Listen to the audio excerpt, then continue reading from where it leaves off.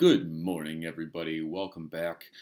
In this video, we're going to start a series of 3 videos, which is going to look at the Axis powers advancing and conquering territory and expanding their empires to begin World War II.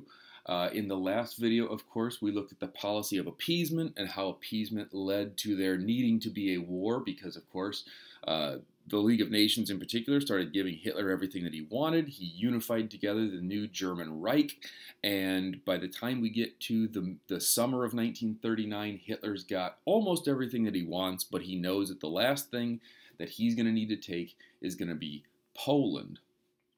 And so that takes us then to August 31st, 1939, and to the radio tower that we're looking at on this particular slide. On August 31st, 1939, we get an event which is referred to as the Gleiwitz Incident, which is right on the border between Poland and Germany. Now, of course, the German army had been getting ready right on the border between Poland and Germany for the invasion that they knew was coming.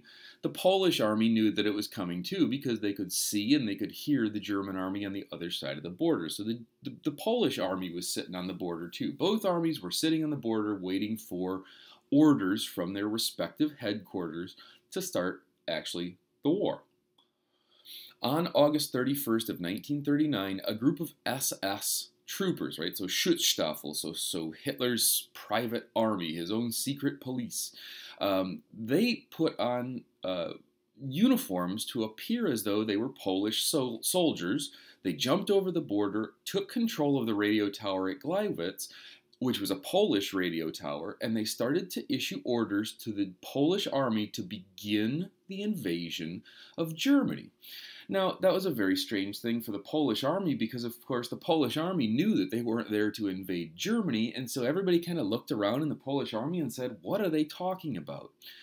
Hitler, of course, had this recorded over the radio, and in the morning, he got onto the radio in Germany, and he told the German people, the Polish army was on the border, they started to attack us, and we have been returning fire and defending the Reich since about 4 o'clock in the morning on September 1st.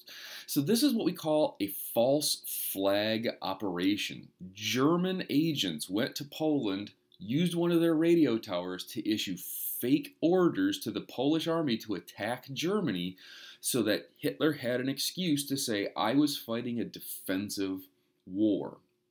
On September 1st, the German Wehrmacht staged an all-out invasion of the country of Poland. So you can see there from East Prussia and from the main part of Germany, they start what are called pincer maneuvers, which means that you surround your enemy and you engulf them into your military forces and ultimately force them to surrender. On September 17th, the Soviet Union also invaded Poland from the east. Now, when this happens, of course, people in the West really started to panic because when the German army and the Soviet army didn't fight each other, they realized that they were basically working in cahoots with each other. And that really scared a lot of people. On September the 3rd, France and the United Kingdom declared war on Germany. And ultimately what we see is that by October 6th, 1939, the city of Warsaw, which is the capital of Poland, fell.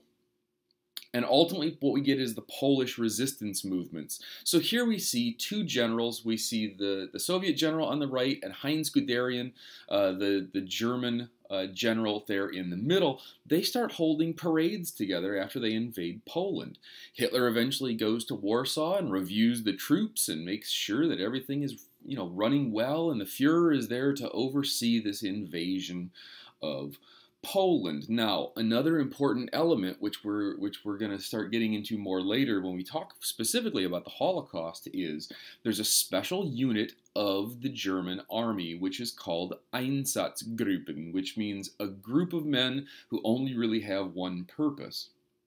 Einsatzgruppen's one purpose is they're going to find anybody who might be a leader of the resistance movement. So if you are an educated person, if you are an elected public official, if you're a fire chief, if you're a police chief, if you're a professor or a lawyer or a doctor or a high school principal or anybody who could assume a position of leadership, we refer to those people as the literati. The literati were concerning to the Germans because they said these people are going to be the ones to lead a resistance movement. So the German state police, the German secret police, kind of like the German FBI, was called the Gestapo. And the Gestapo had actually been in Poland and a lot of other countries, making lists of names of people who they thought could potentially lead a resistance movement, and they handed those lists over to Einsatzgruppen after the invasion so that Einsatzgruppen could begin the process of eliminating these potential leaders of a resistance movement. And when we get Einsatzgruppen starting to function in 1939, basically you can see what's going on here, which is executions. They round these people up, they've got their names, they've got their addresses and their positions, they round them up, they take them to the middle of town, and they publicly execute them. This particular photograph is from the German Federal Archive. This is a group of Polish civilians in the city of Kornik in 1939. But of course, this process is going to massively accelerate, and we're going to see people all over in occupied territory being executed all the way up to through 1942, 43, 44, even into 1945.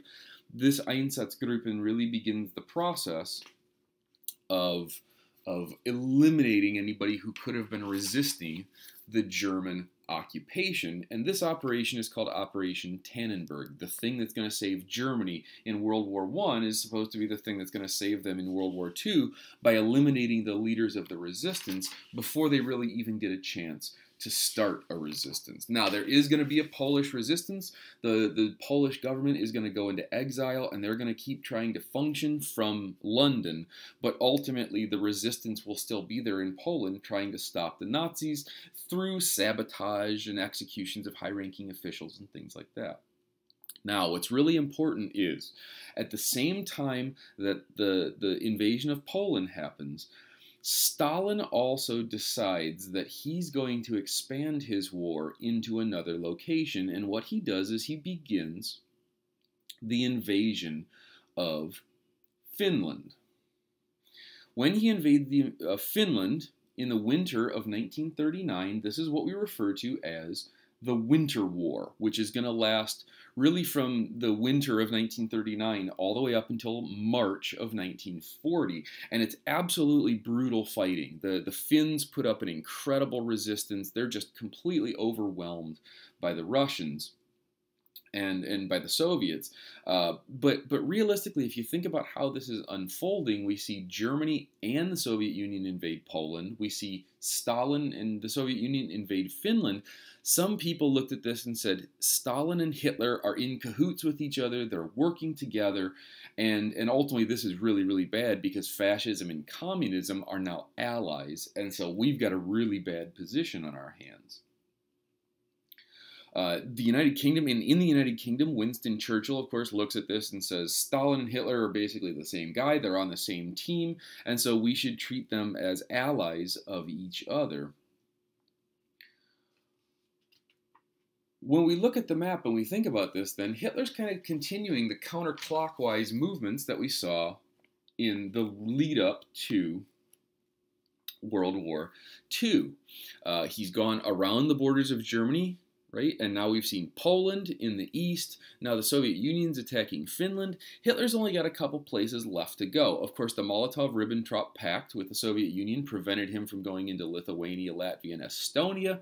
He took the part of Poland that he was able to acquire, and now he can basically go north or he can go west.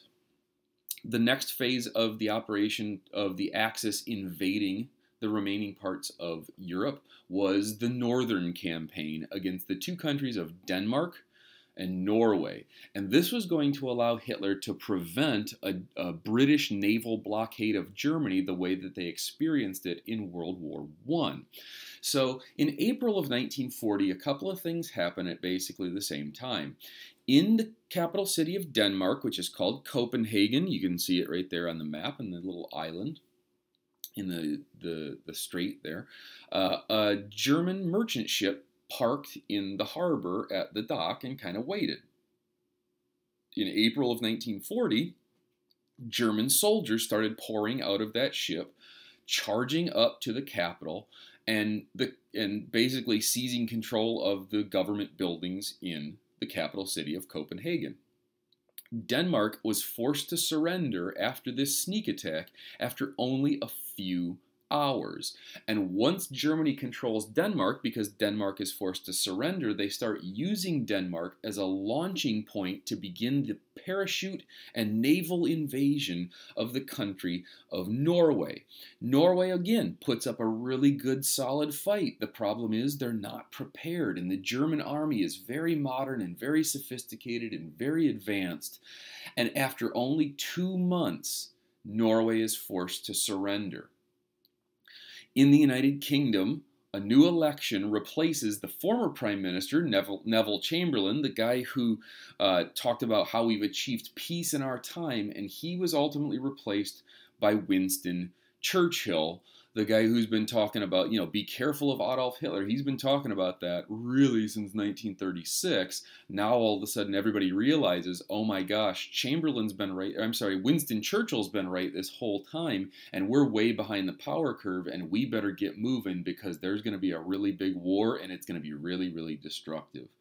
So that's how World War II actually begins. In the next video, we're going to talk about the German invasion of France in April of 1940, and then we'll continue all the way on through the Axis gaining the most territory that they've ever gained in the third video on the opening of World War I. I hope everybody's enjoying the videos. I hope you're staying healthy. I hope you're staying safe. Give it a like. Make sure you subscribe to get the updates on all the newest lessons coming out as we move through this absence from school. And make sure you let me know if you have any questions or comments. I will see you in the next video.